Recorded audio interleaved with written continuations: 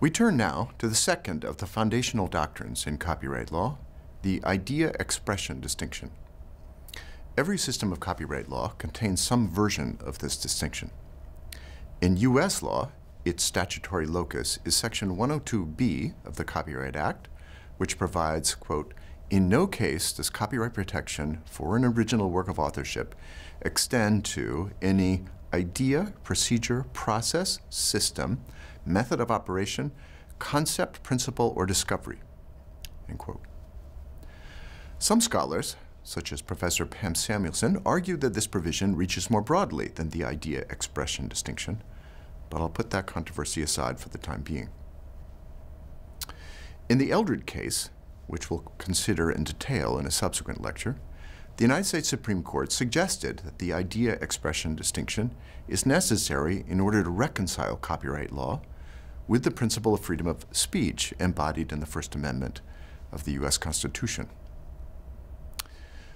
Lots of other examples of this distinction can be found in the law of other countries. So, what exactly is this famous fundamental distinction? It's easy to state, but surprisingly hard to apply. The key concepts are clear enough. Neither ideas nor facts are protected by copyright law. Only the way in which an author expresses ideas or facts is protected. Simple enough. Unfortunately, the key terms, idea, fact, expression, are all ambiguous and contested. To figure out what they mean, you need to examine some applications of the principles. Here's a general guideline. When interpreting and applying the idea-expression distinction, try to avoid attributing to those terms their ordinary meanings. Think of them rather as terms of art, shorthand references to loose clusters of things that, for policy reasons, the law includes in or excludes from copyright. With that principle in mind, let's consider some of the context in which the idea-expression distinction arises. The first such context is known as the merger doctrine. Suppose there's only one set of words that accurately conveys a particular idea. In such a situation, the principle that ideas are unprotected and the principle that expression is protected clash. Which prevails? The principle that ideas are unprotected. So, anyone is free to use that uniquely appropriate set of words with impunity. Such situations arise more often than you might think, particularly in the context of computer software. But we'll wait to take up those illustrations until lecture number 3, when we consider the various kinds of works that copyright covers. The second context is known as the censez-faire doctrine.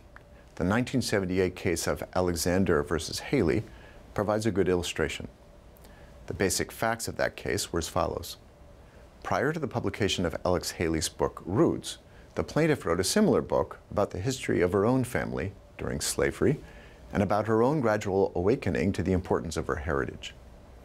When Roots was published and became famous, the plaintiff brought a copyright infringement suit against Haley.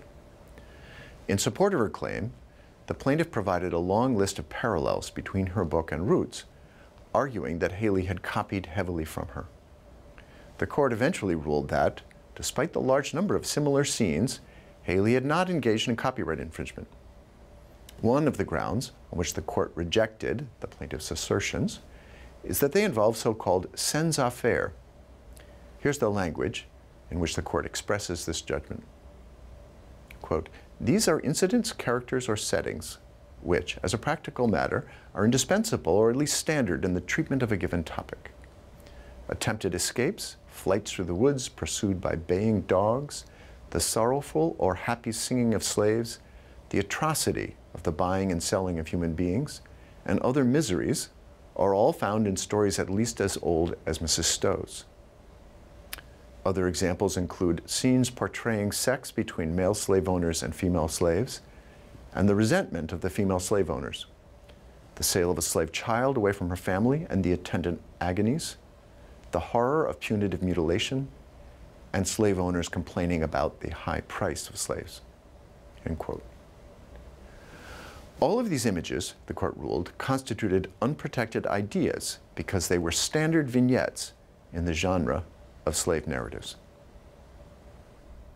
Some, more recent and perhaps surprising applications of this doctrine of savoir-faire involve photography. Here, too, courts refuse to grant copyright protection to images that they conclude are standard or typical of a particular genre. For example, in the 2005 case of Bill Diodata Photography versus Kate Spade, the plaintiff contended that this photograph, which appeared in an advertisement for women's shoes, was infringed by this one. The court rejected the plaintiff's claim, arguing that the positioning of a model sitting on a toilet with her feet angled inward, though, quote, seemingly unnatural, end quote, was a common trope, photographing stylish women in this pose to showcase fashion accessories was an idea, quote, used often in popular culture, end quote. Similarly, in the 2003 Gentio case, the photograph on the right side of the slide was held not to infringe the copyright in the photograph on the left side, because even if one photographer had been imitating the other, the compositional elements they had in common were, quote, standard photographic conventions or devices, end quote, and thus not copyrightable. Here's a more straightforward application of the same principles. Suppose I write and publish a cookbook, a collection of recipes of a particular sort. Suppose further that I created some of those recipes myself. You copy some of my recipes and include them in your own cookbook. Have you engaged in copyright infringement? If the recipes that you copied contain nothing more than descriptions of ingredients, quantities, ways of combining things, cooking times, and so forth, in other words, instructions for creating the dishes in question, then the answer is no. The reason is that unadorned recipes are said to be ideas or methods of operation, and thus not subject to copyright protection. By contrast, if the recipes you copied included expressive embellishments, for example, descriptions of how the dishes taste, or suggestions concerning social circumstances for which they would be appropriate, then you would be in trouble because such things are considered expression. Another example. Maps have been protected by copyright law for a long time, but not all components of maps enjoy copyright protection. For example, the location of roads, mountains, rivers, and political boundaries, the names of cities and towns, are all excluded from copyright protection. Thus, you can copy such things from someone else's map onto your own without running afoul of the law. This shouldn't be terribly surprising. More interesting is the fact that newly coined place names are not shielded. Suppose, for example, an explorer surveys a remote mountain range, selects names for the hitherto nameless peaks, and draws up a map that includes those new names. Another cartographer copies those features and those names into his own map. Copyright infringement? No.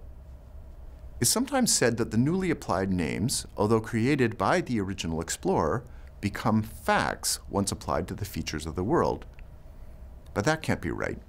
By the same logic, the text of my novel becomes a fact once it's published, and I lose copyright protection for it. A more plausible reason is that to recognize copyright protection for newly created place names would frustrate important public policies concerning the communication of geographic information. Latent in that rationale is the seed of a much more general principle that will flower in subsequent lectures. So, what aspect of maps do enjoy copyright protection? The answer is original selection, arrangement, or presentation of individually unprotected elements. The net effect is that entirely conventional maps receive no protection whatsoever. Consider, for example, this screenshot of a map created by Google of the sector of Cambridge, Massachusetts that includes Harvard University. If I copy it without permission, as I've done for the purpose of this slide, have I engaged in copyright infringement? Probably not, because it's difficult to locate in the Google map any unconventional selection or presentation element. We come finally to the tricky case of history. Perhaps the most striking effect of the idea-expression distinction is the limited legal protection enjoyed by works of history. Suppose, for example, I spend years investigating the life of a little-known politician and then write and publish a biography of him. You read my book and then, relying on it, quickly write your own biography of the same politician. You're a better writer than I am, so your book sells better. I'm angry. I point out that you could not have written your book without mine, and that most of the story I told and most of the arguments I made in my book can be found in yours. Do I have a copyright claim against you? If the things you lifted from me consist of facts about the life of the politician, then the answer is no, no matter how much time and pain it took me to ferret them out. This principle, for example, governed the outcome of the litigation between two historians, arising out of the close similarity between two biographies of the Rosenbergs, who were tried for treason in 1953.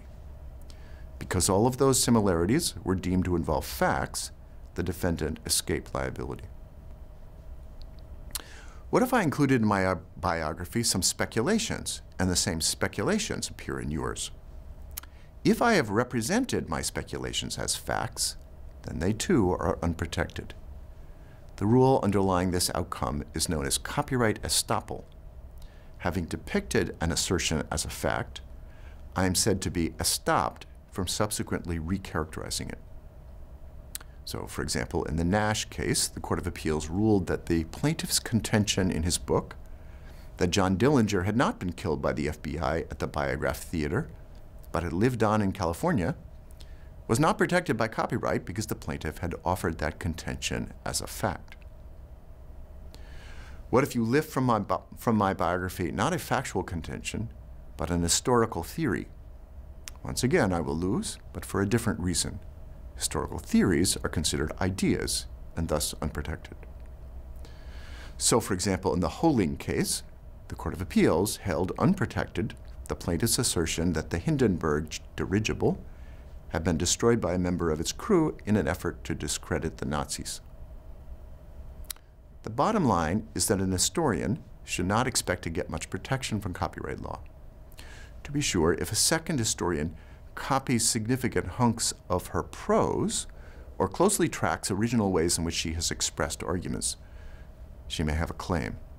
But if, as in the usual case, a second historian free rides on her research and lifts facts or ideas from her books, she has no recourse. These examples surely do not exhaust the various contexts in which the idea expression has been applied to limit the scope of copyright, but they should suffice to give you an overall sense of the law in this area.